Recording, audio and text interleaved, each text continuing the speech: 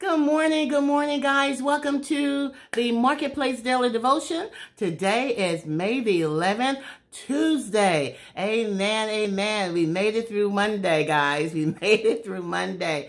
And today is the day that the Lord has made, and we shall rejoice and be glad.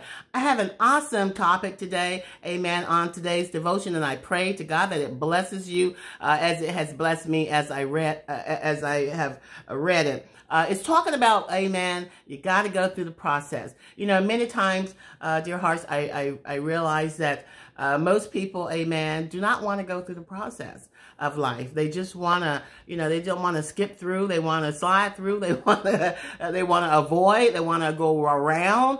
But many do not want to go through the process. And we got to go through the process. So today's devotion is talking about a step in the process. You know, you may find yourself not being able to take but one step at a time, but as long as it's in the right direction and as long as it's in and going through the process, amen, it's still good.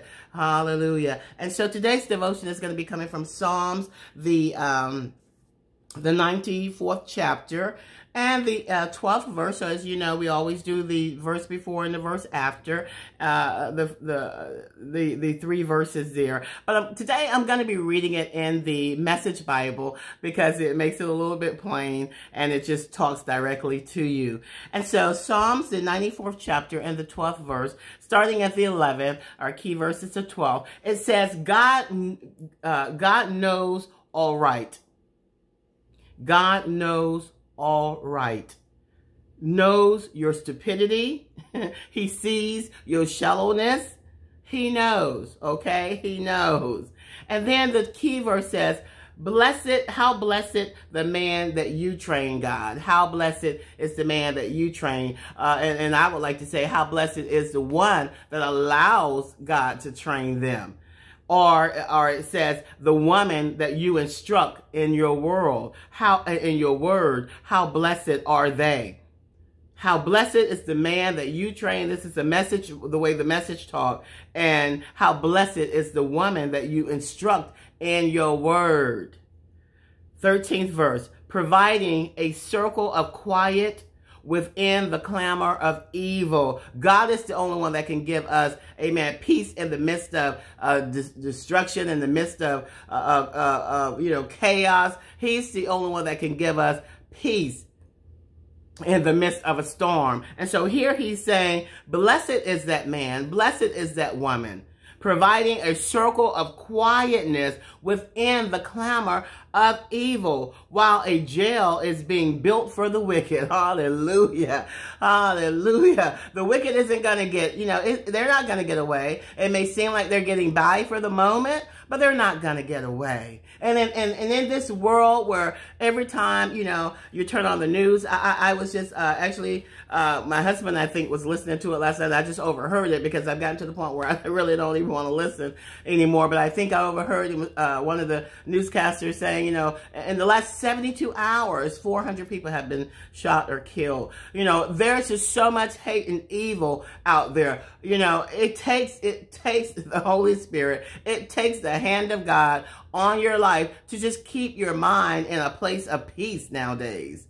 And a lot of times, the way people try to get that peace is to tune out things. But what happens when it comes right to your doorfront? What happens?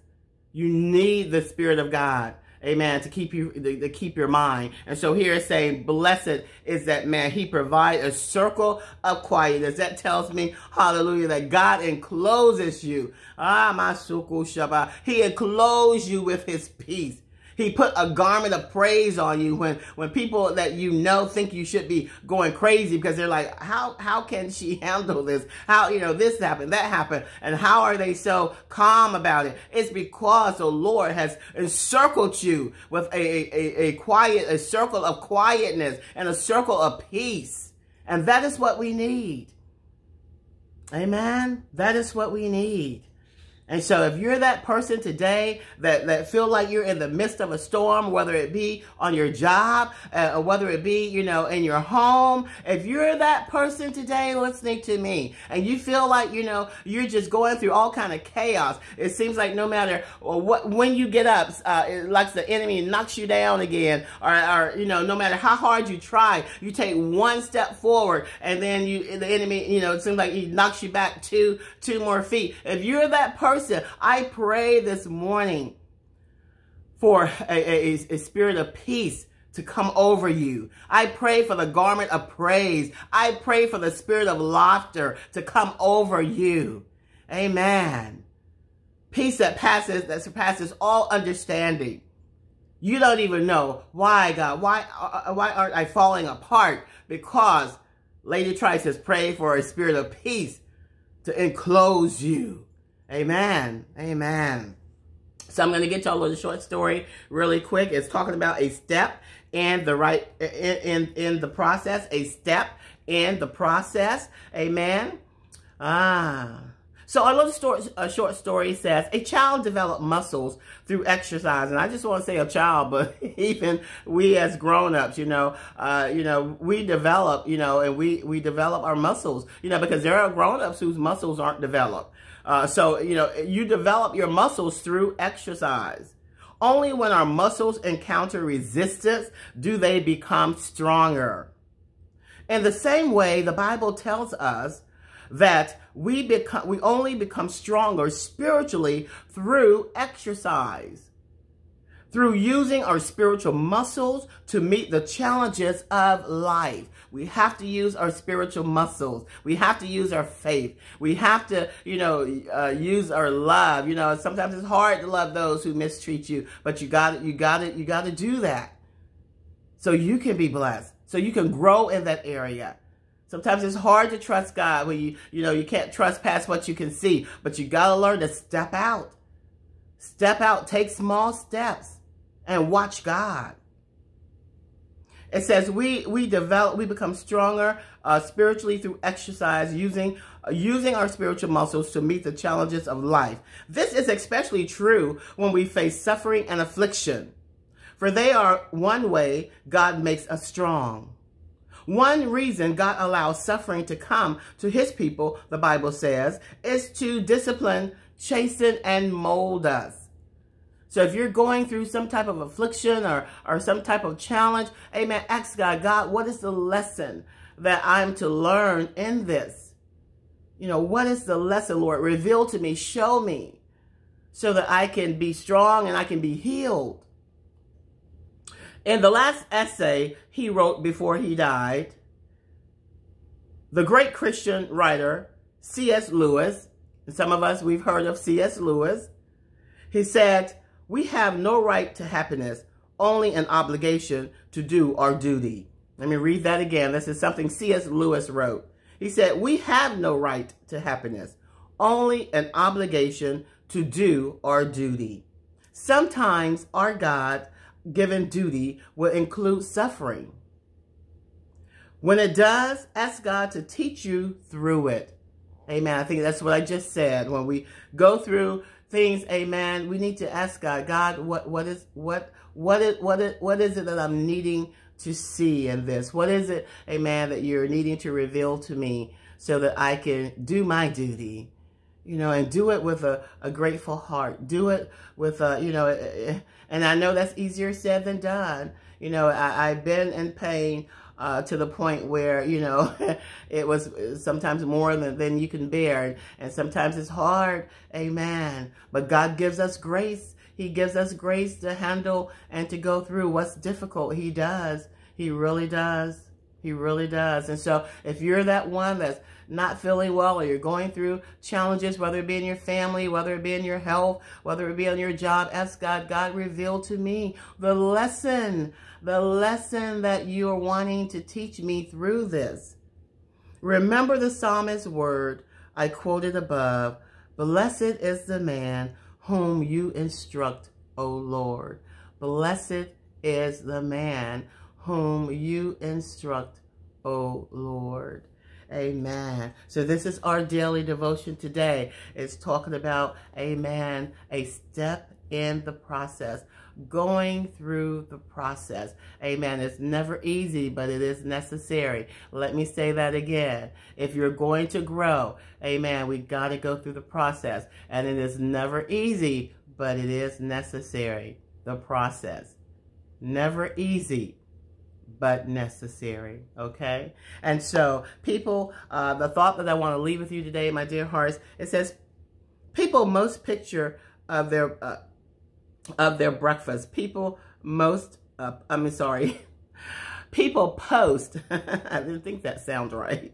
People post pictures of their breakfasts, their new home, or a good parking spot on social media and call it blessed. Yeah, you see that all the time, don't you? Sometimes I get so tired of looking at people's food on Facebook, always posting pictures of their food. Hallelujah. Yeah, I know. I guess I'm guilty of that, and my son is guilty of that because he has a food truck, so he's always posting pictures. But I'm just talking about, but he does it in a way of advertising because that is his business. But I'm talking about, you know, just posting your dinner, what you cooked today, and things of that nature.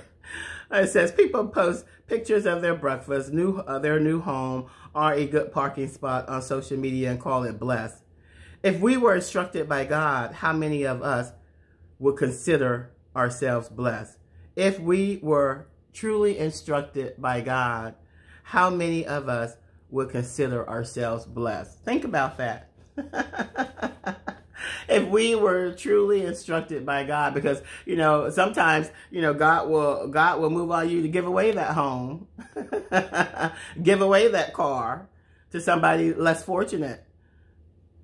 We don't hear God when he speaks to us to do those things. How most of us, we don't hear God when he speaks to us to, you know, bless that person, you know, send them an offering, send them, you know, we always, you know, we ask many times, you know, to give, to help the ministry, because we really, in this ministry, really give. We really try to, you know, reach out to others. I know we just sent some funds over to the Philippines for a church that we help oversee over there that, amen, had a typhoon and they lost their building, and then the land that they had, the state came by, or if you can call it the state in the Philippines, but the government, I should say, came by and took the land, and so they had to look elsewhere. And this is a ministry that we help that feed over 300 children over there, and they were trying to put the building back. We sent them some funds to do that, and then, you know, they're getting ready for the rainy season, and they were trying to get the roof and windows up so that at least they can secure, amen, the building so far that they built. And you know, we say, you know, donate, you know, send, you know, and I know that God has moved on people's heart, but how many obey? Very, very few, very few. So, you know, could we really count ourselves blessed if we were really obeying the voice of the Lord to do what God has called us to do? Amen. This is Lady Trice with Kingdom Discipleship Builders. Our cash app is $, amen, KDBMI. You know, if you've been that one that has been, you know, not obeying God, not being obedient to his voice because you say, oh, they don't need it, or, you know, they're okay. You know, you need to obey God, because we definitely need it, and we definitely sow into the kingdom of God. This is good soil, good ground. And so, you know, I just felt led, I don't know why, to say that. You know, I don't normally do that on our daily devotions. But how many of us would truly count ourselves blessed if we were really obeying the voice of the Lord because of the things that he would tell us to do? Amen. So, you know, I just wanted to leave that thought with you. We got to go through the process, dear hearts. And today is Tuesday, May the 11th. Thank you so much for tuning in to our daily devotion. I pray that today be the best day of the rest of your life. So don't forget to subscribe, to share, and to like, amen, on the YouTube channel, which is the prayer channel with Odessa Trice. And until tomorrow, which is Wednesday, hump day, have a blessed day today. Mwah, smooches.